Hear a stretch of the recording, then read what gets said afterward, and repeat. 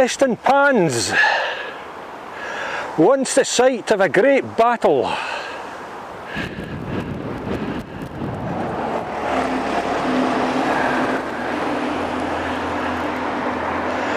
It once had a great brewery.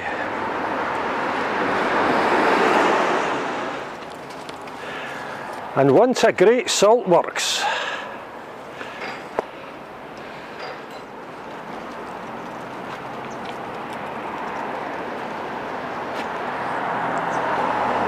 Well, at least it still has a great pub.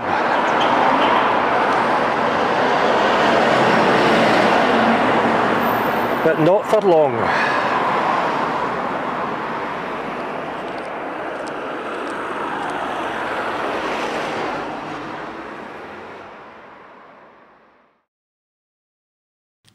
Prestonpans is pretty old. This 1636 map shows a sizable town. Its name is derived from Preston village, just uphill from the shore, and the huge pans used by the shore to boil seawater and make salt. In the past, the town had many industries. As well as salt works, there was a pottery, a soap factory, a colliery, brick and fireclay works, and a large brewery, complete with a number of malt houses.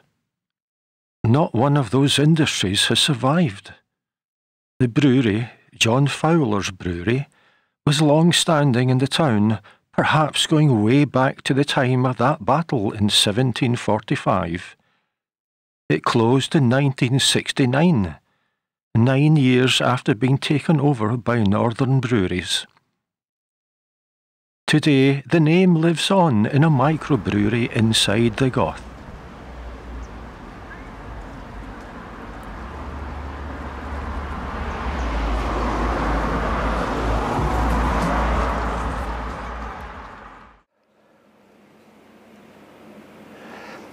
Well, this is the inside of that lovely Edwardian pub.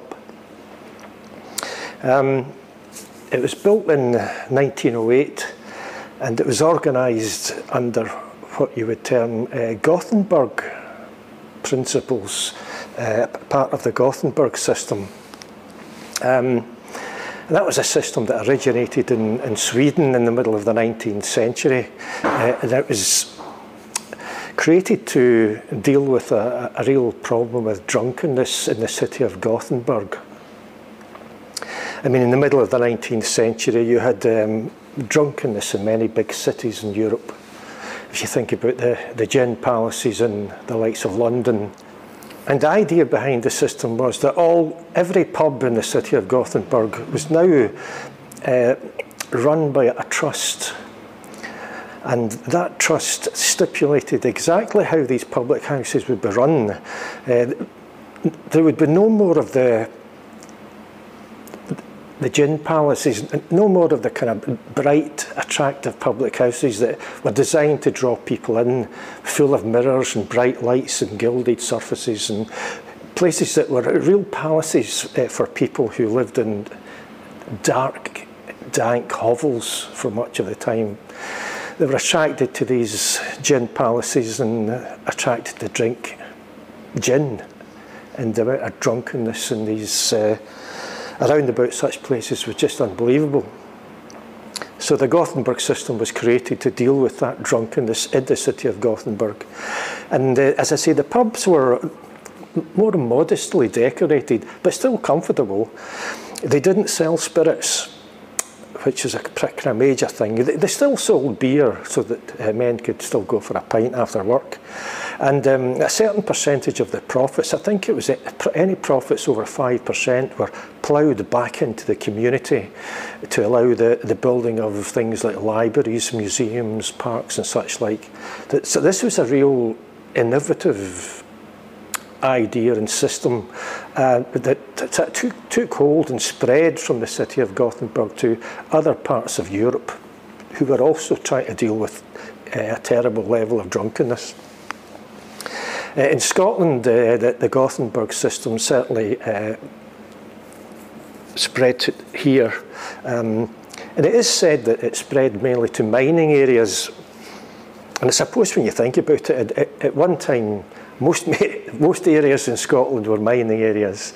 But I suppose you had certain areas that were more given over to the production of coal than others. Fife, for example.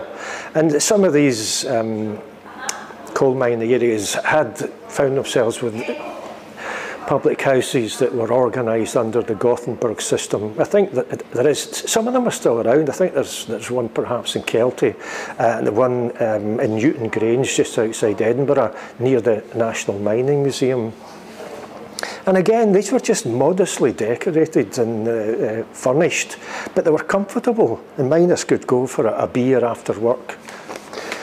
This particular public house, it's now called the Goth, although at one time it was called the Gothenburg. But it started life in 1908, and I think at that time it was called the Trust Tavern.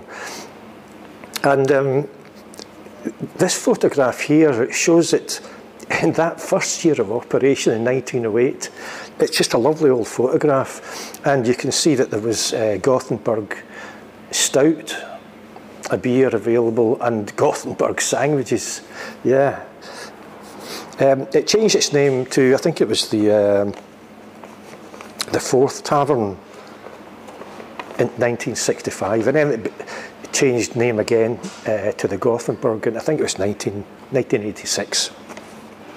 Due to unrealistic and quite drastic rises in energy costs right now, it is predicted that potentially thousands of public houses in Scotland will be forced to close.